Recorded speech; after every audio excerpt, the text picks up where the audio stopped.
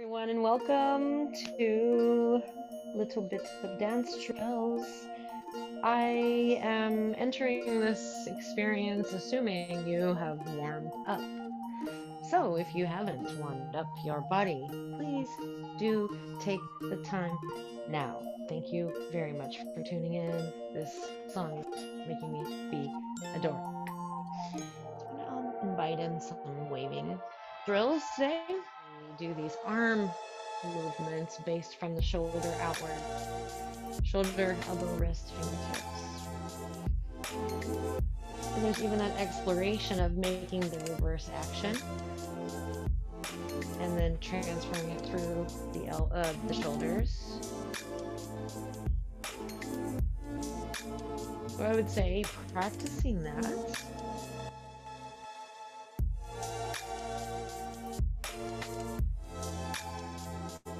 And really practicing that in a variety of ways. Like, what is the rest of your body doing? For instance, you can just practice it standing in a nice position. You could lift one heel and draw that ankle in so that you're just sort of in the hourglass position. You could practice it at various levels for fun. You can practice it at that straight shoulder level.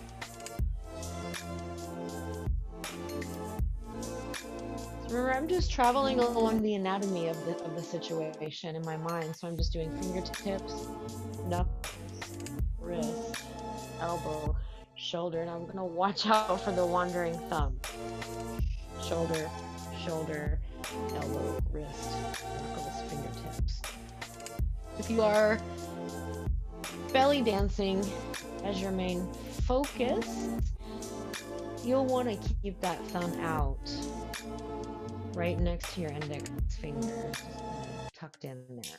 If you are focusing in more on street dance style, like I've been lately, one of my teachers recommended the thumb in. So I'm going to bring my thumb in sometimes when I'm doing it.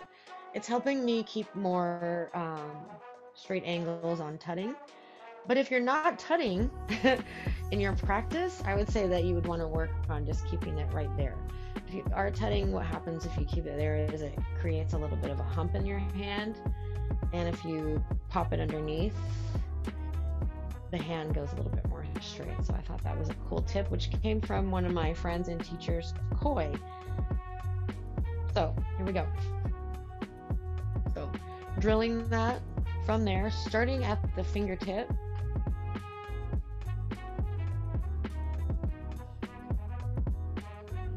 Now, the next thing to focus on is your face. I did just stick out my tongue for real.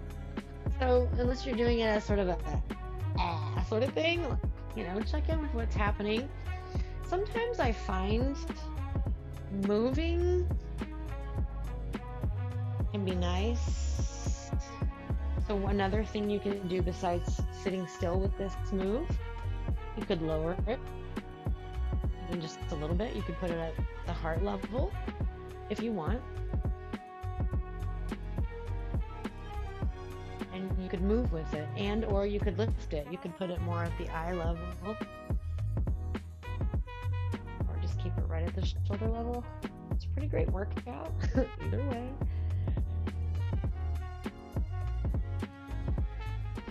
Another thing that you can do, that you can put into that drill,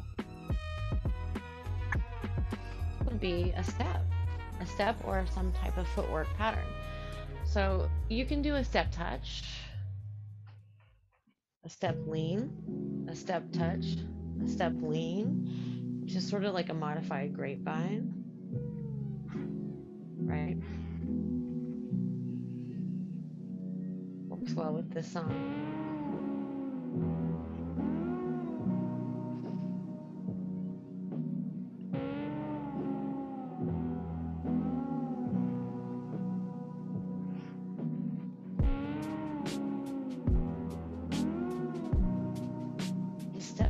Interesting, but it really keeps your brain thinking. There's not really a right or wrong way to do it. I think it depends on the song that you're doing. Like, you could jump on this thing. If I was going to jump on that one, though, I would probably Are you doing heel touches?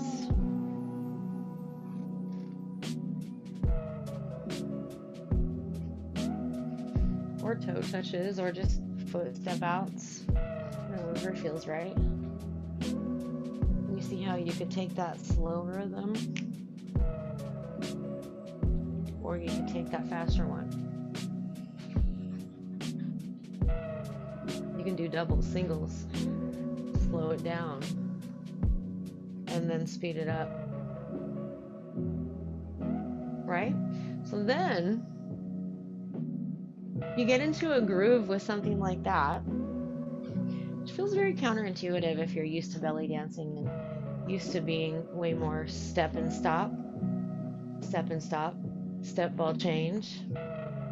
And you can also add that in, which is really cool. Really fun way to do fusion.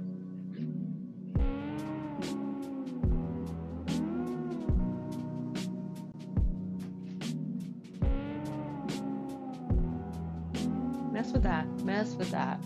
I'm just playing with it. And if you're like, what? I don't want to.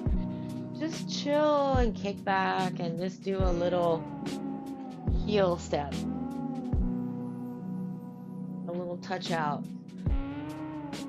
Step out with the ball of your foot.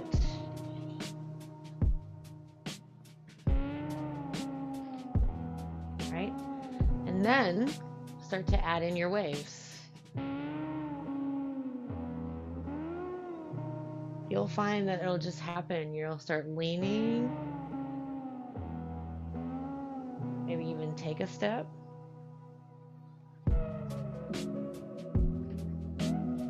Maybe it's a step touch. And like I started doing snake arms instead of arm waves, which also is fun. Transition.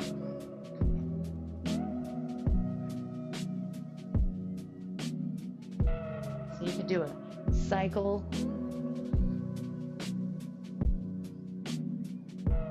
of snake arms and then stop and change your foot pattern.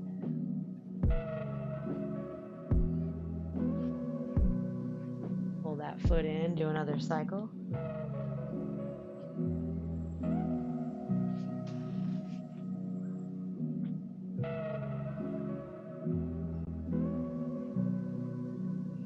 All right. Mess with that just a little bit more. Think of some options with your snake arms. You know how we do birds sometimes? I've been enjoying coming in and out.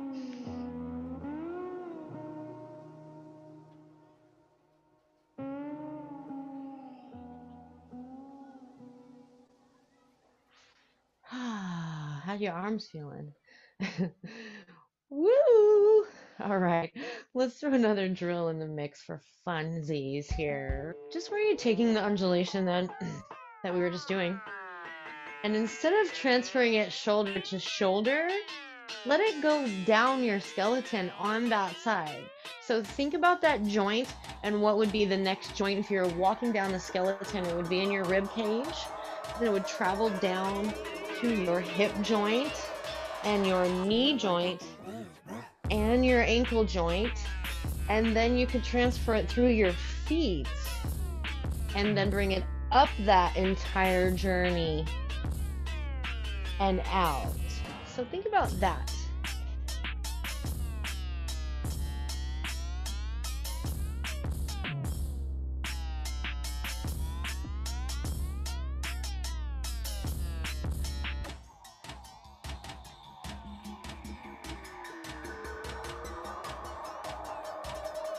And if you don't like transferring it on your feet, just bring it back up.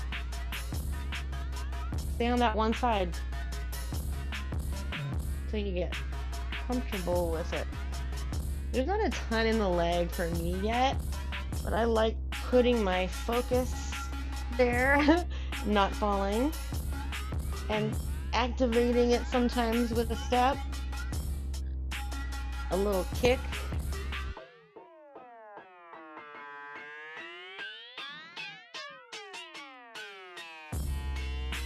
Maybe take a break and shoot it off to the other side if you don't like the foot transfer.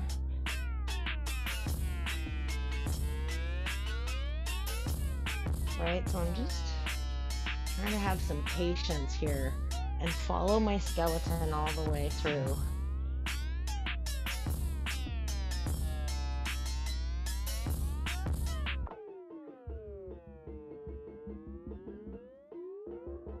Right?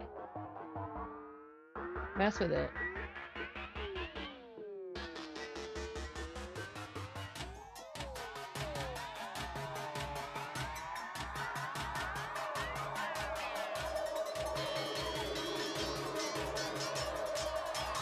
Right? Woo! So I invite you to take those concepts, mess with it. Oh, excuse me. And then, don't forget to add your hands in as an element.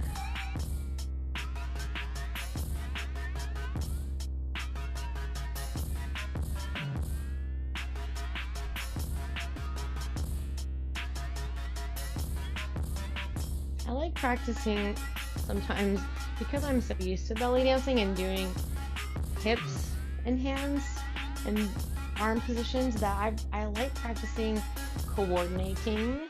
So hands and feet are one of my favorite ones right now. Or I'll try to do head and hips because that's really weird. But hands and feet, back to that. So what I mean by that is maybe I mean literal coordination, like out, in, around.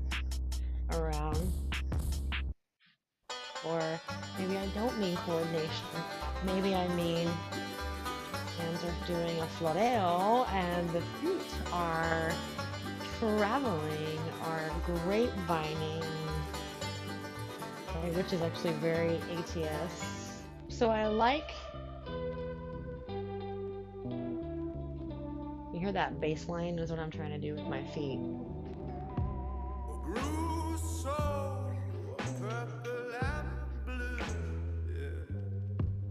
So I might just try to do the in my feet. And then I'll just try to get some waving in.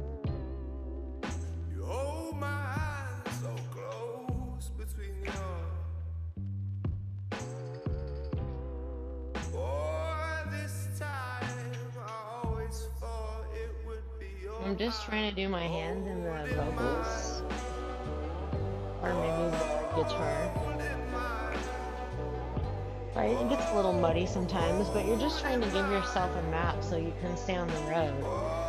You can still have a little bit of creativity in how it happens.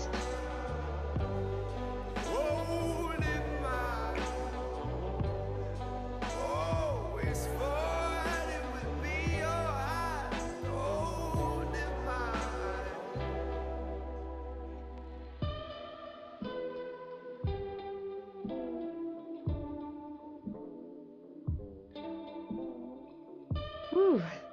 I just went off in my head because I love this song. So, you see how I'm just pushing myself to not stop moving, even when I'm all, I can slow down though. And in fact, I think slowing down is really good.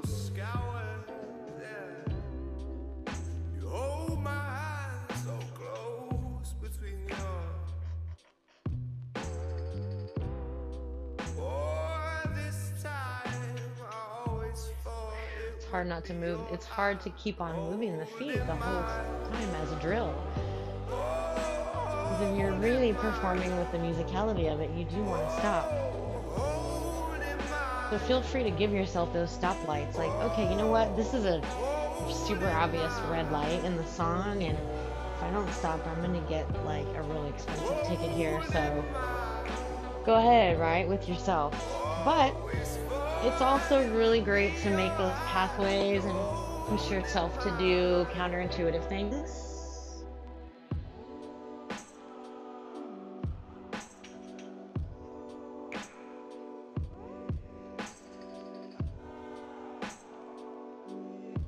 Can't even talk and do it. Right, I'm just pushing myself through the whole song to wave my hands and move my feet and pick an instrument or a line and just keep going if it feels weird. Try stuff and do things no one is here.